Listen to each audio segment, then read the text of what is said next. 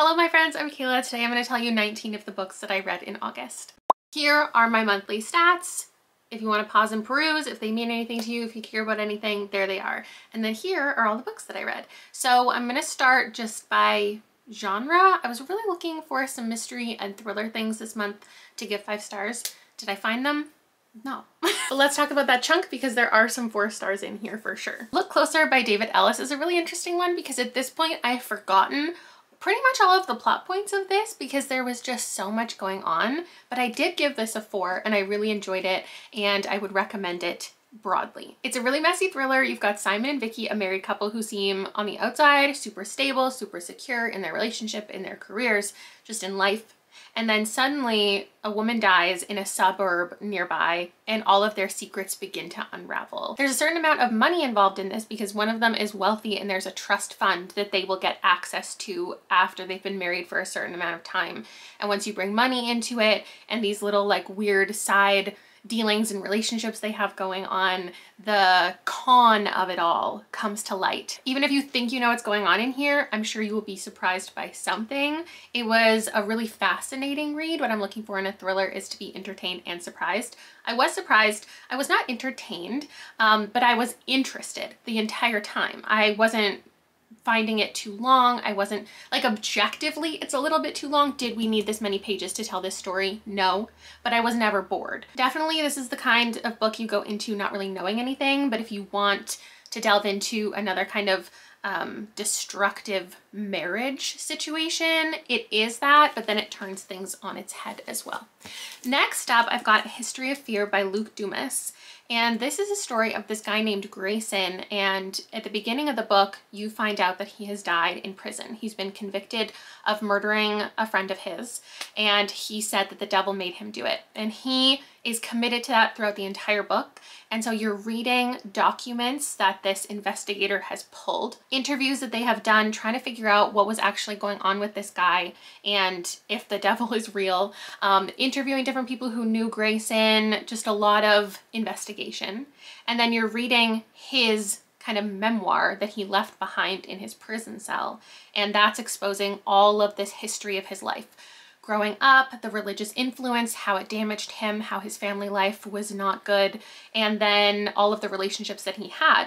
And through reading his perspective of things, and then all of the documents and interviews from other people and their perspective, you get 2 very different ideas of who this guy was. I don't remember what genre this is in, like a suspense, mystery, supernatural thing, because he does tell you about meeting the devil and all of his conversations with the devil and the fear he has of the devil. And from his perspective, he absolutely believes that the devil is the reason that he did this. And you know for a fact throughout the entire book that he did kill this person. And so it's more just building your own perspective throughout the read of what really happened. I also gave this one a 4. The ending really solidified it for me and I want to pick up more from this author. Next up, we've got another messy relationship dynamic with a twisted love story by Samantha Downing. This is a pretty vague synopsis. But it also can't really give you much more because not much happens in here. But you do have Wes and Ivy, and they have a very tumultuous relationship. They're on and off, have been for years. And in one of those times where they were together, kind of horrific thing happened. And now in the current day storyline, we're following them getting back together for the nth time. And also a detective who is looking into that thing and learning about that thing that happened years ago and is going to expose them, and so they need to really come together this time and create a united front.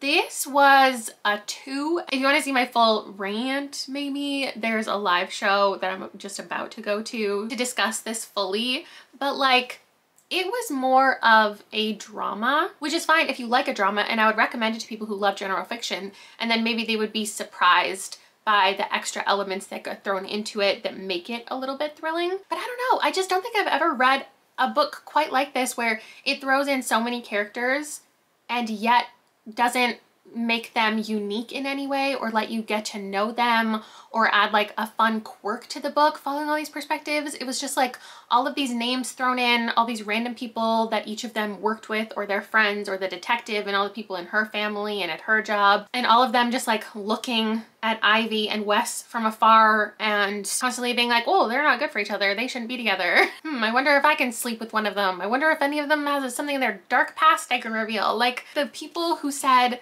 that this was slick and chilling and witty and twisty and compelling and deliciously clever, like all of these people, I don't think I can trust their blurbs because that's just, it's not what this was. I have loved Samantha Downing in the past. I will continue to read more from her.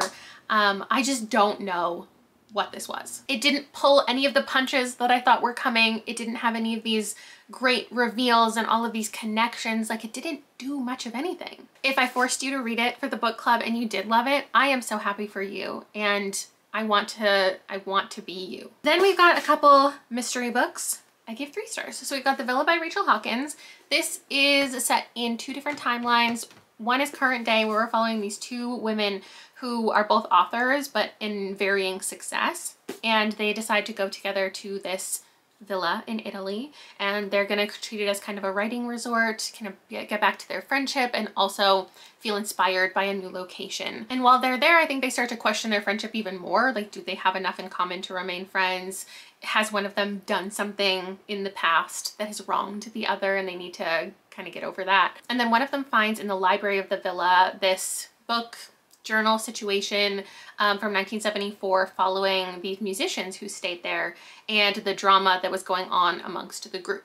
And so you're reading equally both storylines, but I feel like as the book goes on, it gets more about the past, and that's the one that I really did not care about. I feel like for fans of, you know, Taylor Jenkins Reid, I would recommend this. It's more of a drama, and that setting might appeal to people more than the ones who are looking for really wild, intense, like thrillers. I think my main disappointment with this is that there is a mystery and there is thrilling moments, but they're more off page and they're just referenced. We're not in them. We're never feeling the tension and suspense, but it was still a 3 because I really think that Rachel Hawkins' writing is addicting and I love a toxic friendship being explored. So it was a mix for me. And we've got Winter Accounts by David Haskell Wanbley Wyden.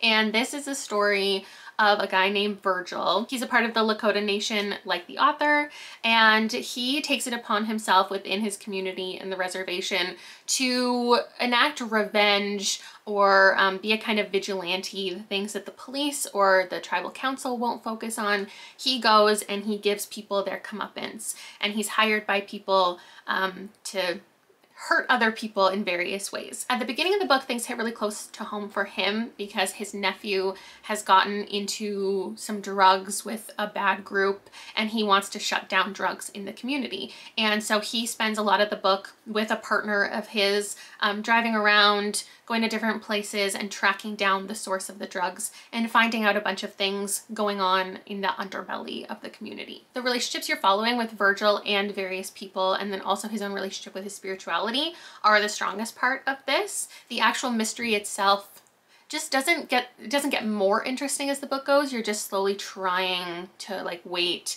for him to figure everything out. And it was just okay. I don't think the writing did anything particularly special. And revenge plots themselves rarely work for me, so who knows why I picked this up to begin with. But yeah, it was a 3. It was okay. Now we'll get into some sci-fi. So this is horror sci-fi, but definitely leans more science fiction, much more science fiction in my mind. If someone were to ask me, have I found a 5-star horror yet this year, I would still say no, because this and Chlorine, though they were 5 stars, they fit solidly in other genres before horror, though equally uncomfortable for sure. So this story is confusing for the majority of it, and it has a good payoff. Obviously I gave it 5 stars. It's one of those things that if you DNF'd it, I would recommend picking it back up, unless you DNF'd it for like the grotesque imagery and not wanting to read that. But if you just found it a little bit confusing and you were lost, it does explain itself and it gets more enjoyable as you read. But we're following this nameless, genderless doctor, and they arrive at this manor, and there has been a nameless, genderless doctor who has died before them. And what you find out is that they have this shared consciousness with all of the doctors who live here. And so it's a really interesting thing that I've never quite read before, where it's not just shared like thoughts and perspective, but it's like shared education.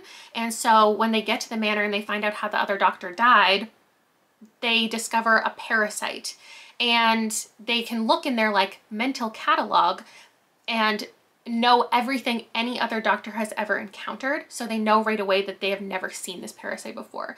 And now they're tasked with protecting the manor, but also, or the chalet, but also finding out like where the parasite came from. And they're doing tests on it, and they're just like checking it out and seeing what happens. And while that's going on, there are a lot of relationships building here. So there's like a baron and his family, and they're talking about how they provide like food for the community, and how even if the parasite got involved in that, how they can't shut that down because capitalism.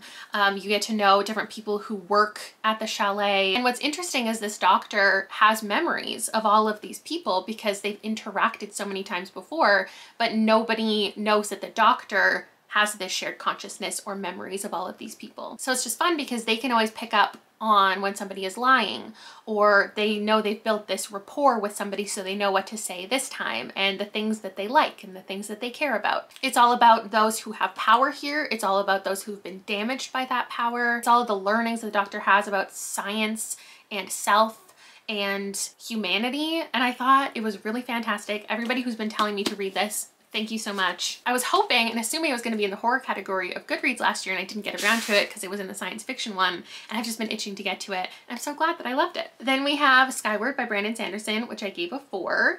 This is something that I look at similar to the Hunger Games, where I think if I read this as a teen and I was really into like this kind of plot, because I probably wouldn't have been as a teen, but I'm sure I would have enjoyed it more if I was more in the age range of Spencer. So if you somehow don't know what this is about, she is kind of among the last of the human race, and she wants to become a pilot. And a lot of people in these clans want to be pilots, or are forced to be pilots or whatever, because there's like creatures trying to infiltrate their planet, and there's a lot of war, and they are tasked with protecting things. And her father used to be a pilot, and he died in duty because he like abandoned ship, and he was a traitor and he was a coward, and that has followed her for years. And so when she wants to become a pilot, everybody who's in charge of allowing her to become a pilot tells her that she can't because she cannot be trusted because of what her father did. She, of course, loves him, doesn't believe that's what happened. So while she's training, forces herself into the academy,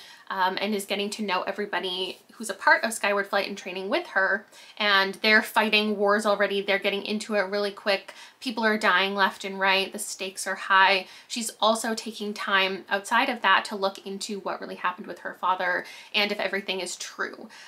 She isn't allowed to like stay where everybody else is allowed. She has to like live in this kind of underground cavern, and she discovers something along the way and finds like a passion that is still within piloting, but it's something that she can focus on and do outside of all of the pressure that's going on within the program. It was fun. It was interesting. I definitely wanted to know more about the world and how we got here, but it's a long spanning series, so I'm sure that does exist.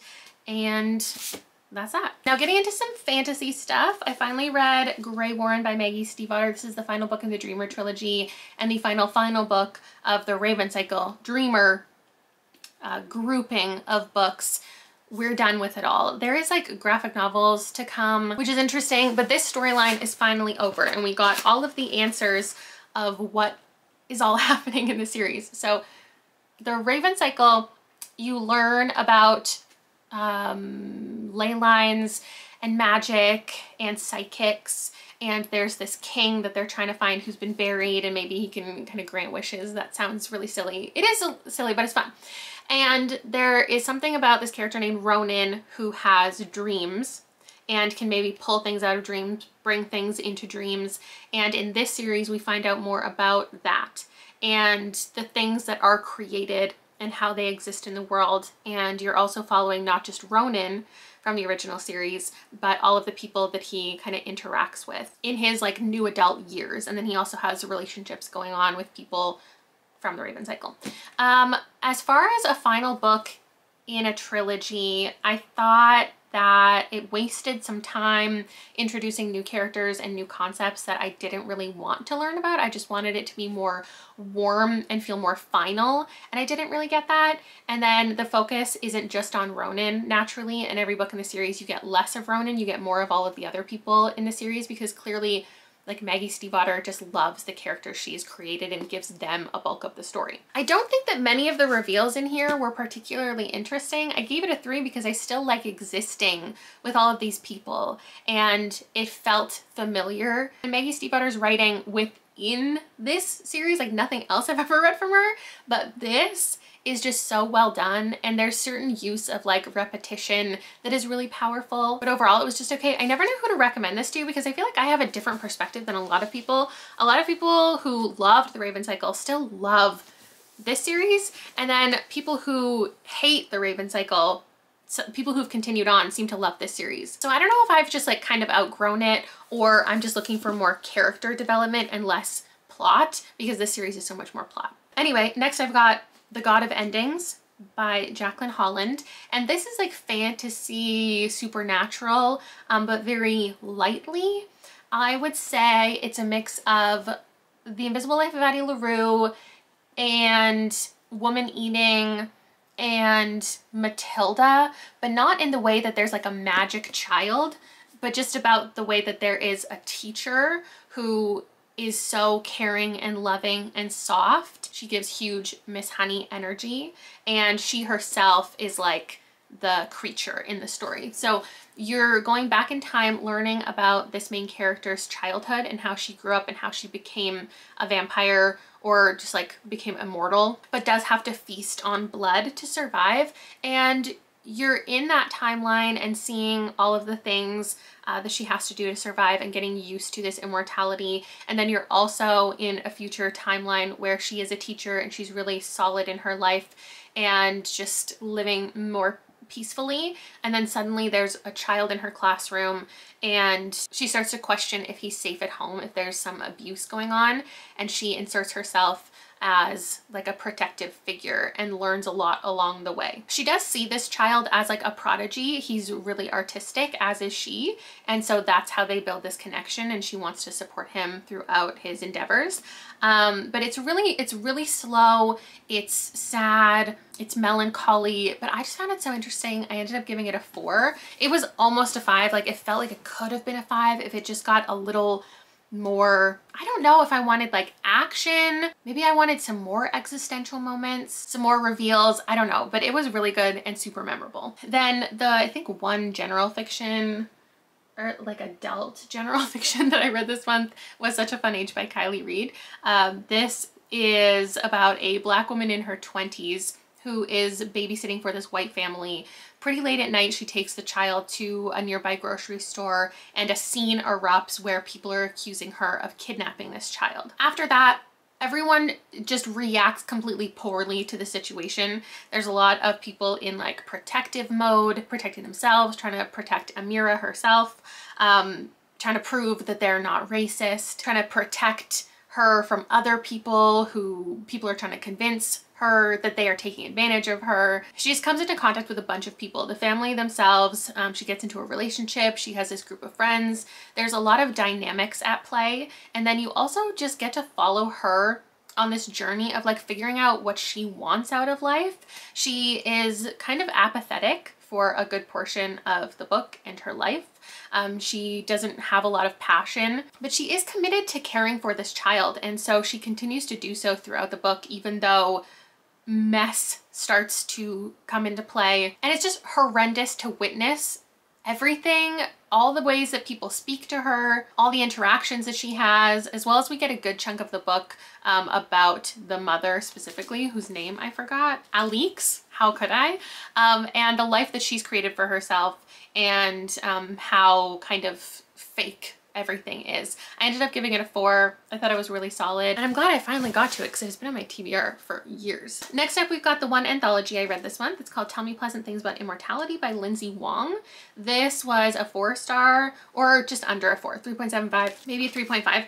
There was 2 things in here that I think, because they stood out so much, and were such definitive 5 stars that I want to give it a higher rating, but there's only 2 of them. I think it was the title story. There was one that was about this woman and it was really grotesque and nasty. This is kind of a mix of Cursed Bunny by Bora Chung and Out There by Kate Folk, but in the middle of those two as far as like how gross they get. And then the other one I remember was called Sorry Sister Eunice, which was like a collective group of girls and kind of targeting one of them. There was also The Ugliest Girls that was really good.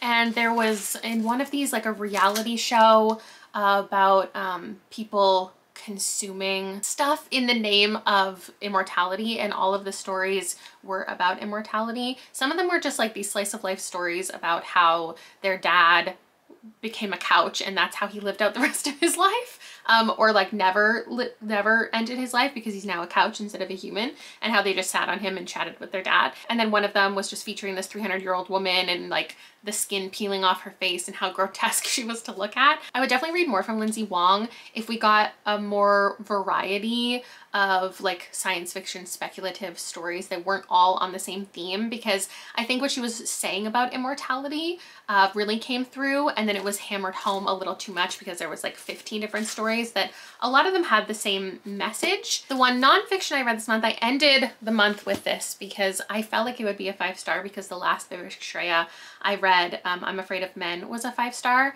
This was exactly what I was expecting and it was perfect, and I gave it a 5. It's called People Change, and it's just about the changes that we go through in life and the importance of change, but the pressure of change. So she talked about being women or femme presenting people and the pressure to constantly be reinventing yourself, especially if you are in the arts, if you're a celebrity, if people have their eyes on you constantly, while men don't really have that same pressure. Talked about how women have been judged throughout history for like wearing makeup and wearing a false face, and how witchcraft was blamed, and it was about being deceitful and trying to be seductive with your makeup. But then it also talked about like how empowering change is, how awesome it is that you can change things about your appearance with makeup, and not just physical changes, but internal changes, and how making new friends can be really daunting, but there's something about being friends with somebody who doesn't know you and you have the opportunity to be someone new and do stuff that you've never done before because your old friends know a certain version of you and would expect certain things from you. So it's just a series of really simple but effective essays, and especially the last one that talks about gender, I think was really vulnerable. So I'll read you a little bit of it. 5 years after coming out as trans, I worry that I conflated transition and reinvention. Despite my efforts to complicate my own beliefs about femininity and womanhood and to explicitly express this complexity in my presentation in art, public transness has merely transplanted me from one box to another. Admittedly, because I wanted to be believed, I sometimes perpetuated the idea that I was now at long last my true self. The promise of possibility that I believed was latent in a transgender identity was stripped by the popular understanding and pressure around transition. Now I feel stuck having to forever embody and assert a standardized trans womanhood. This is a dangerous admission because of the widely held assumption that trans people are confused, uncertain, and change our minds. But I'm not confused. I am certain that I want to keep changing. And I just loved that whole section, obviously, as well as everything else in here, because I gave it 5 stars. And I would definitely recommend this. Then lastly, I have my chunk of books that you might think I should review individually and at length, but most of them were just because I wanted to read like childhood favorites of people, some classics that I got into so much in the video that I'm just gonna run through these. So A Mango Shaped Space by Wendy Mass is a story of a girl with synesthesia and coming to terms with that, learning about it, the community that she gains, and then also the family and homework that she abandons because she finally feels seen and understood by other people.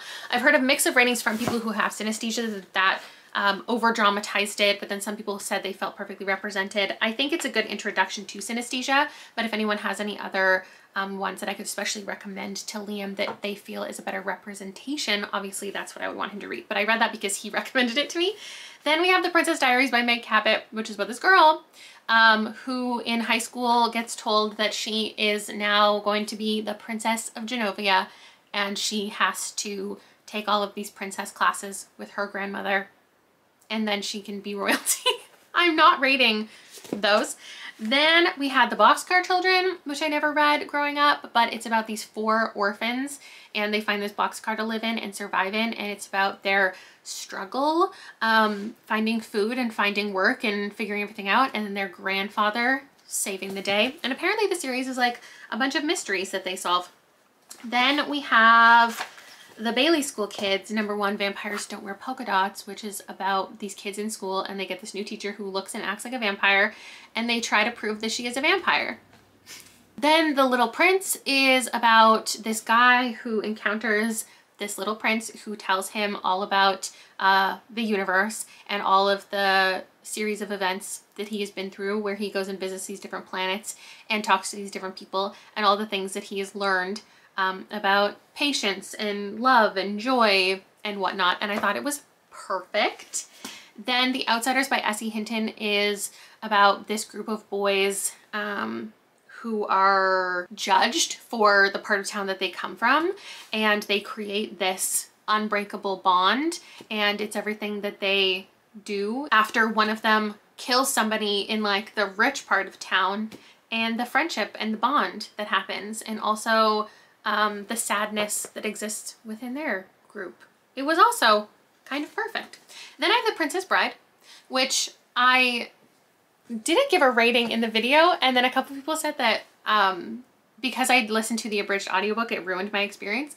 But I gave this a 4. I really did enjoy this, and there were sections that I went back to and I read the proper intro and everything to understand the story fully after I watched the movie. And so this is about a Princess Bride, but it's really about this guy who's telling the story of the Princess Bride, and he shares a story with somebody and the story has been told to him, and so he is abridging the story within the book and just telling like the most exciting parts of this Princess Bride tale, where we have Buttercup and she is becoming royalty, but her heart belongs to another, and throughout the story she is getting kidnapped and given and taken from various people, moved around a lot for everybody's own personal gain, and you know, love prevails. It was funny, it was charming, and I definitely see what the hype's about. So those are the 19 things that I read in August that you're allowed to know about.